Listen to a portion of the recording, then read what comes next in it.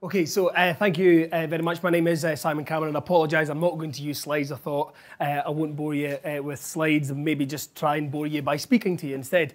So we'll see how that one goes. If I'm going too fast, please do tell me to slow down. I appreciate sometimes my Scottish brogue might confuse, so happy to do that. So, where are we on the journey with local democracy and with Consul as part of that? Just to give you a bit of kind of an understanding of where we are in Scotland and things that are going on, because this is part of that bigger movement and obviously the bigger kind of global movement that is thankfully getting us to ask the question, well, what does our democracy look like? What should it look like? And how can we continue to move it forward? Because democracy should never ever be just one thing. It should always be a journey that we're on. So that's kind of a critical part for me. And in Scotland, since devolution and the creation of the Scottish Parliament, there's always been a look to say, what is the relationship between the spheres of government? And in Scotland, we talk about spheres, not tiers.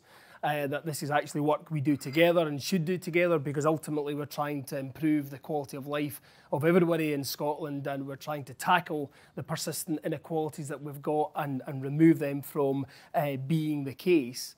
And as such, we 10 years down the road in 2010 or 2009, and we had the Christie Commission report, which set out for Scotland, what does public service reform look like?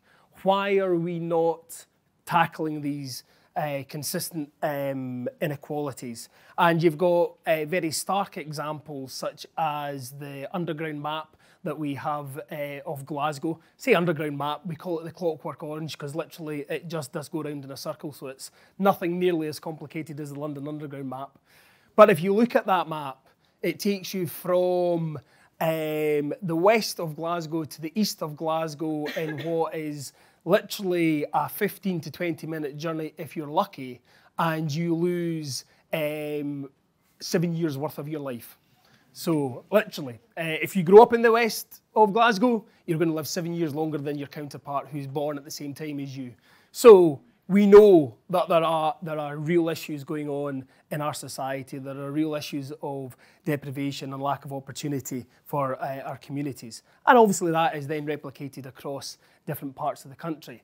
And in Scotland, one of the challenges we've got, and I'm not going to go into the Barnett consequentials, but is the fact that we have a very different geography taking place. And on that basis, I work for the Convention of Scottish Local Authorities. There are 32, and probably for colleagues in England and many other parts of the world, in some senses, there's a notion that, well, actually, at least you've only got 32, so it's easier to bring 32 together than it is the hundreds that exist elsewhere.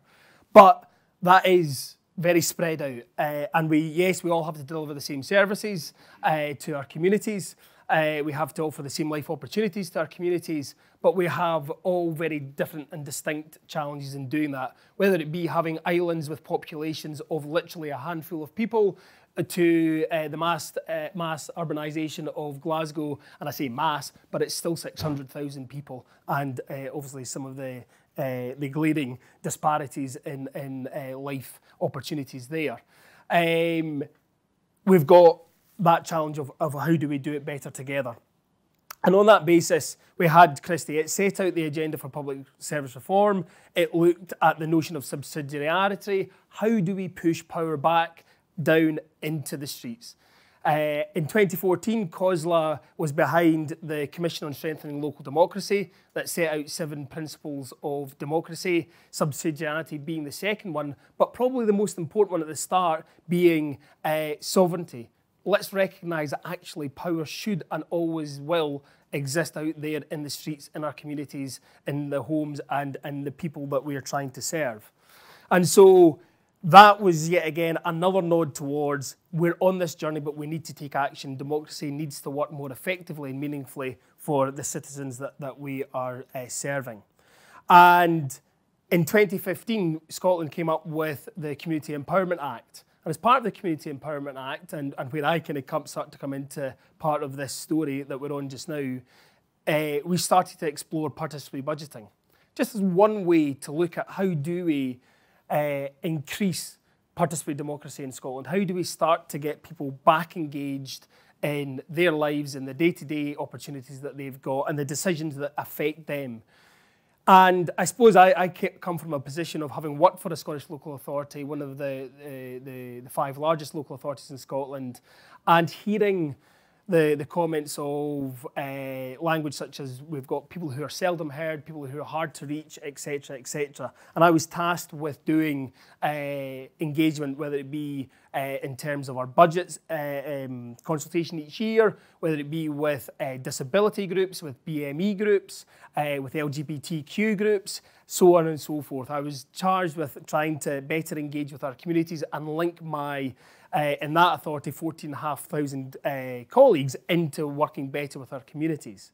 And I'm frustrated by comments such as hard to reach, because actually nobody's hard to reach. We do know where our communities are. We know where the pockets of deprivation and poverty are. We need to do more about, instead of people coming into our space, going into their space. And that's where this PB journey starts to come into play. And that's where Consul starts to play part of this picture. I'm very aware of some of the questions that have been asked today around inclusion with digital sites. When the Labour government launched the digital agenda and the rest, the thing that probably, and I picked this up from somebody many years ago, but the thing that got lost from it, because we hear it too often, is that we're taking a digital by default approach. The digital agenda was never about having a digital by default approach. Despite that maybe feeling like the world we live in. It's simply part of the rich tapestry of how we do what we do on a day-to-day basis. And in terms of our use of Consul, it's not to say that's where everybody will come and that's how they will engage, but it's part and one of the ways in which we can start to reach out to people. Because, yet again, when the Community Empowerment Act came about, the challenges still remain. Well, how do we get out there? Particularly, dare I bring up, the challenge of public budgets and public spend and reducing resources and increasing demand because of the demographics that we've got. And in just some parts of Scotland, for example, the local authority that I used to work for, you had an ageing population that by the middle of this decade was projected to have doubled. And that takes us from having an older population of 85 plus in the region of a few thousand to 10,000 plus who will be obviously requiring or expecting potentially to use a certain level of services and so forth. And that figure is then replicated as you go from 55 plus and so forth. So in that changing demographic and that need to get out and engage people more and to help people realise that opportunity for themselves live healthier, longer lives in their homes, in their communities, and not be drawn out of them because of that's the best way we can deliver service to you or ultimately at you. How do we deliver services with our communities? How do we get them involved in the decisions about what does that service need to look like? In fact, do we need to deliver it for you? Or if we give you the right means, are you able to go and actually do the things that you want to do by yourself? And therefore, allow us to start focusing in the areas where we need to be more redistributive in what we're doing and start to challenge those really persistent inequalities that exist. So, in terms of that journey then, and PB was one of the ways to start looking at that. But in Scotland in 2017, I came into COSLA at a time where we made an agreement with the Scottish Government that we would put at least 1% of the total budget of Scottish local authorities to be subject to participatory budgeting. That means £100 million worth of public money's decision-making being subject to the notion of participatory budgeting. And we're asking ourselves, well, what does that look like? And it's got to go beyond just simply a small grants model of PB. It's got to get into the deliberative space, the dialogue space, the idea generation, the collective solution thinking that we need to have in all public services to actually overcome the challenges that we face. So that's where PB has started to be one of the mechanisms. And at the same time as that was coming along, COSLA also agreed with the Scottish Government to set out our national performance framework, which sets out eight high-level national outcomes for Scotland, including things such as looking at climate change, etc. And within that, we also said we would work on a local governance review. So we'd review how the public sector currently works. We'd look at what the barriers and the challenges are in the system, and we'd ask ourselves, how do we change these? So where am I going with all of this? Well, I'm going to the stage where actually, back to the point about collective intelligence. We can't sit in our offices, in our buildings, removed from the people who use services day to day or don't, or who feel removed from those services day to day, and come up with solutions that will fix their lives, for want of another terrible expression that we might want to come up with. We need to engage, we need to listen, we need to realise that some will be able to go and do more, and will happily do that if we give them the empowerment to do that, and others we will need to support, and we can get to the same place later in life, and we can stop future generations falling into the cycles that maybe their families are experiencing just now. So Consul, the point of it for us was this notion that it does do PB, and we've done PB with it in Scotland. We had, as part of the PB journey, we had looked at about 60 different platforms that exist around PB. We trialled a number of those different ones in Scotland. We used Democratic Society to work with colleagues across councils. I travelled around Scotland and spoke to all of the 32 councils. I flippantly referred to Billy Connolly's World Tour of Scotland. I don't know if anyone ever watched that back in the day, but look it up online. He's a good comedian. The active part I was doing there was going out and actually trying to understand the local circumstance and what people needed. And it's come up with this notion of a digital pilot in Scotland. And now we've got the Digital Office for Scottish Local Government. We've got currently 23 out of our 32 local authorities actively engaged in some form or other in the pilot. We've got colleagues in what will soon become Public Health Scotland actively engaged, colleagues across government as well engaged in how do we use this platform to start to better engage with certain parts of our communities. But for me, and this is the critical bit, start to spotlight who are the people who are not involved. In a time of limited resources, if we're going to use data and intelligence in any way that we can in terms of online systems, it's not to tell us who's there and part of the conversations, it's to tell us who's not involved in the conversations, and how can we deploy the resources, the human resources we've got, into those spaces and have the same kinds of conversations we need to have with them, or perhaps more challenging conversations that we can have with them. And when I bring together some of those partners that I mentioned earlier on, another one is our colleagues in the Improvement Service. And in Scotland, we've been piloting for a long time, and I hope that this digital pilot and Consul yet again is a platform that can help us with this, is it's just completely gone out of my mind. It's a national identity, not a card, but it's an online single service user login that you can use you can access any public service. And the notion of that, yet again, is not to exclude people from services, but yet again is to say, well, if we use this and we understand who's on this space, who are the people that are creating ideas and the rest, who are the people who are not, and then we can go out and we can be in those spaces and places. My reflection back in 2015, around the time of the Community Empowerment Act, was actually people are hard to reach, they're seldom heard, because too often we take the approach of, well, we work 9 to 5, so that's what suits us, and if it doesn't suit you, then I'm sorry, then that's your problem and not ours. Digital and platforms such as Consul now enable us to live in a world where we can say, actually, we live 24/7. There's lots of times and places that we can be out in if we want to be. So fundamentally, for me, the journey of public service reform, the journey of the local governance review in Scotland, and how we step up to and collectively create the solutions to the challenges that we all face, is by not changing what we do as such, but changing the how we do it, the approach, the attitude, the mindset. And that brings me back to the point about Consul then. The pilot is grounded on the fact that everybody is needing something. We can spend lots of time and resource creating our own unique systems.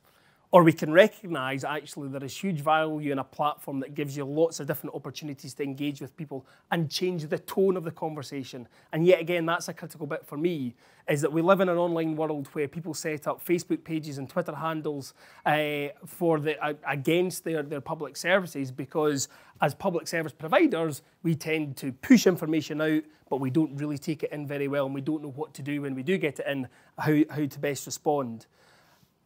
Miguel made the point earlier on, I see Consul as a collective space, a place where when ideas do come up, people will self-moderate, communities will get together and say, that's not appropriate, that's not what we expect to see happening, that's not the type of language to use, and so on and so forth. And that people start to be more confident in realising that actually some of the challenges we face, whether they be in the Scottish borders in Scotland, whether they be in the city centres of Edinburgh and Glasgow and Dundee and Aberdeen, or whether they be on some of the islands in Scotland, whether it be Orkney or Shetland or in the Western Isles, that actually often the challenges that we all experience and are frustrated by are the same. No better example was that than when I did my presentations to Scottish colleagues and local authorities to get them online. And as people alluded to earlier on, what do we need? We need politicians, we need leaders who are confident in this space to actually allow people into our space and to create ideas. Pull up the Madrid platform using Google Chrome, use the translation, and one of the first things that crops up is that somebody wants to tackle the issue of dog dirt in Madrid city centre.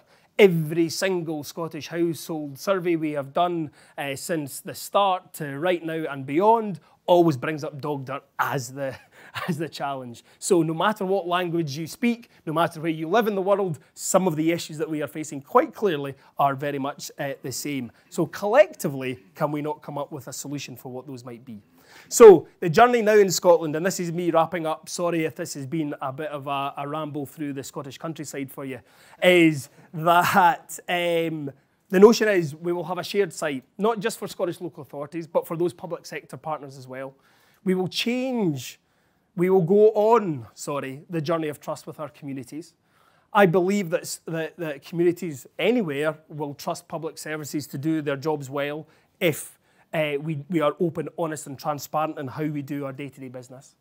I think the journey of trust is huge for actually the officers to go to communities and recognise that actually, you're a community member yourself. You live and you work and you do all the manner of things in those spaces.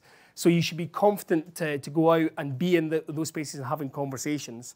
And on that basis, when we do that, the Consul platform is one of the ways in which we can say this is a portal for Scotland. This is a window into decisions and discussions and debates that we can have.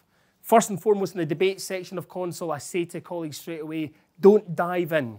Allow people to talk. Allow communities to have that conversation. It's not your place to jump in and start justifying or arguing against maybe the notions that they are putting forward. It's your opportunity to sit and listen and look and say, well, actually, what can I take from that? How do I go out and reach out to people in those different places? How do we create new safe play areas? How do we better look after our roads? What do we do for our schools, for our care homes, etc., etc.? Be confident that actually the conversations are a worthwhile thing. And in Scotland, I'm really interested in trying to help develop colleagues around the world the notion of the multi-tenancy version of the site. Make it a place where you can come in at the national level if you want to influence government discussions, or make it a case of if you don't care what is happening in Holyrood or Westminster or whatever your national government might be, but you only really care about your street and the people around you, then actually Consul's one of the ways in which you can do that, and you can do anything and everything in between, but it needs to be that collective and shared space. And one of the key messages for me was, and Nectus spoke to it as well, the fact that it's open source. There's a more inherent trust because actually we can work with communities to develop it as we go along and see a different vision for it and change it as it needs to change. So that's the bit of the journey that we're on in Scotland. Hopefully that's useful, and I'll stop there. Thank you very much, Simon.